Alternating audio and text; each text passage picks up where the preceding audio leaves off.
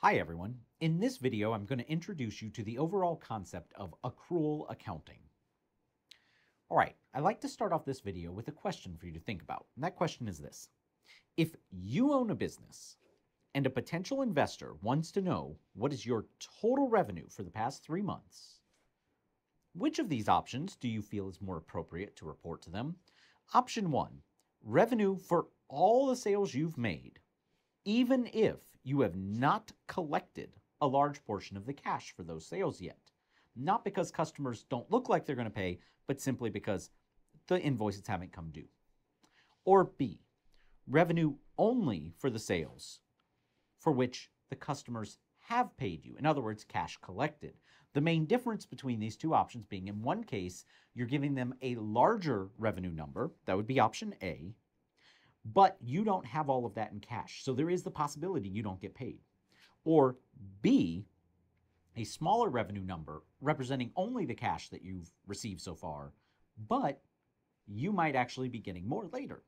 Which of these do you think it's more appropriate to give to an investor? And I would encourage you, pause the video, think on it a minute, and ask yourself, if you're the investor, which of these numbers would you like? Or as the question is posed, if you're the business owner, which do you think is more appropriate to give? Remember, the whole point of accounting is to give decision-useful information. All right, well, hopefully you took a minute and paused the video, and now you're back. There's no right answer to this. You could give the investor either one in just a non-regulated, not corporate accounting US GAAP world. You could give the investors either one. But these two answers represent the difference between what's known as accrual accounting and cash accounting. And in fact, option A represents what's known as accrual accounting. Option B represents what's known as cash basis accounting. Now, the biggest difference between these, as we pointed out, is the recognition of revenue dependent on the cash received? In option A, it is not, right? It doesn't matter if the customer has paid you. You give investors the sales that have been made or been fulfilled, even if you haven't gotten paid. That's called accruing the revenue. That's accrual accounting. Cash basis accounting, on the other hand, is the only thing that matters is, did you get paid? So you are only going to report the sales for which you've gotten the money. That's cash basis accounting. Now, if we wanted to sum up accrual accounting in a nutshell, apart from the example that I just gave you, it's this. Accrual accounting is the recognition of revenues when they are earned or when the obligation has been fulfilled, and expenses when they are incurred. So when we say incurred, we mean when did the cost actually take place? When did the business lose value as a result of this thing that was done? And notice this key part right here. This is the key, regardless of when cash is exchanged. So in an accrual accounting world, we don't care when cash changes hands from a standpoint of revenue and expense, an income statement standpoint, if you will. These are governed by what's known as the revenue recognition principle and the expense recognition principle. And those two principles essentially say what is up top here, right? Recognize revenues when earned. That's the revenue recognition principle. Recognize expenses when incurred. That's the expense recognition principle. Interesting enough, you'll hear the expense recognition principle often referred to as the matching principle. It's kind of an unofficial nickname. The reason it has that nickname is by expensing costs when incurred, they tend to match up to their related revenues. For example, think about a lawn mowing business. You incur a cost as you cut a lawn. You're using up gas, you're getting wear and tear on your equipment, you're incurring man hours, your labor, right, as you cut the grass. And so that would be expense incurred. Regardless of when you paid for the gas, regardless of when you pay for maintenance on the equipment, regardless of when you pay your employees, it doesn't matter. While they cut the lawn, they are incurring the cost of cutting the lawn. And notice, by cutting the lawn, you are also earning the money from cutting the lawn. So therefore, the expenses have been matched to the revenues as a result of these two principles. The main difference there versus cash accounting is that same scenario. Let's take it in a cash system. That same scenario, when you buy the gas, that would be an expense in the cash cash basis accounting system, like literally when you pay for the gas at the gas station, when you pay for the maintenance on the equipment, when you pay your employees, which all of those, if you think about it, could happen at different times, right? You have to buy the gas in advance of using it. You pay for maintenance after the usage of the equipment. And you might pay your employees only twice a month or something, right? Versus they'll be cutting lawns every day. And so the costs don't really line up with the job being done in a cash basis system.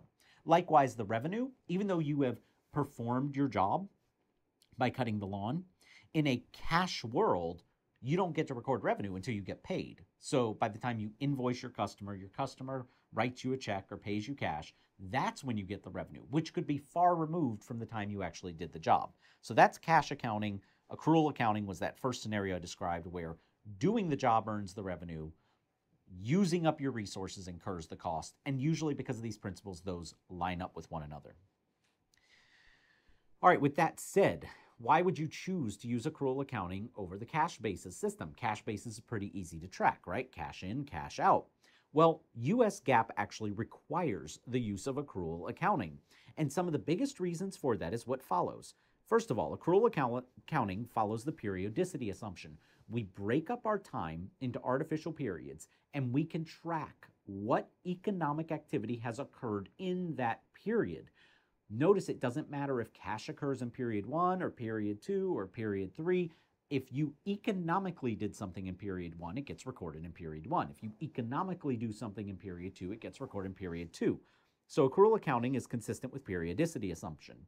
It's also a more accurate portrayal of business activity. If you mowed the lawn in period 1, but you don't get paid till, say, period 3, well, it doesn't make sense to say you earned a revenue in period 3, right? Yeah, that's when the cash came in, but that's not when you did the job. That's not when you actually conducted the business activity.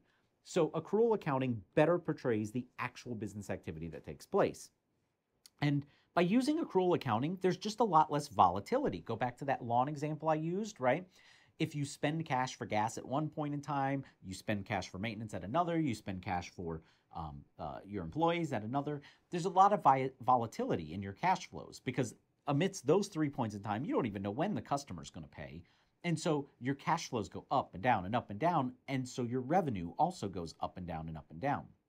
Under accrual accounting, because you match up your revenues and your expenses, they essentially net against each other and show a steady flow of the profitability of your business over time, rather than these spikes of up and down. So these are all the good reasons to use accrual accounting. I will point out at this point that there is one instance of cash basis accounting that is very prevalent in modern accounting, and that's for taxes. Taxes typically follow a cash basis system. The IRS wants to know what cash did you receive, and they want their cut of it. They don't worry about accrual accounting. Okay, just want to point that out. Now, on the last slide, I talked about benefits of accrual accounting and why you're going to use it. There are some dangers to accrual accounting, though, that are worth pointing out. First of all, because you recognize revenues and expenses as earned or as incurred, management can actually plan the timing of those earnings or of those expense incurrences in order to kind of achieve a goal. So they may have an earnings target, right? We expect you to earn, let's say, $1 per share of stock. That's say what an analyst puts on their expectations for a quarter or for a year. Well, management may say, you know what, we're running short of that.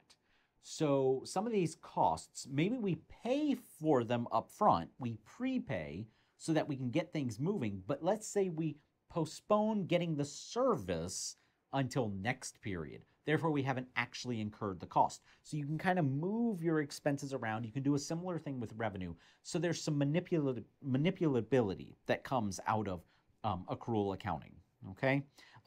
The main reason I point this out, it's not that all earnings management is bad. Sometimes managers are managing earnings in the interest of the shareholders. However, sometimes they're managing earnings in a way that will benefit themselves the most, maybe to hit a bonus goal, something of that nature, and that may not be in the best interest of the company. I have on here, potential to lower the quality of earnings. If we think about how high or low quality your earnings are, Earnings that are full transparency. In other words, you don't mislead or confuse the financial statement users. They see what's going on. It's very clear what the business activity is. That would be considered high quality earnings. And so to the extent that managers use accrual accounting to manage those earnings and move revenues and expenses to where they otherwise wouldn't fall, that creates a situation of misleading financial statements. And so that in itself would cause financial statements to lower in quality. So this is the downside to accrual accounting, but that downside is fairly rare, I would say, in the grand scheme of things. The benefits far outweigh it. All right, that's your overview of the concept of accrual accounting. I hope you found this helpful, and I hope you join me for another video.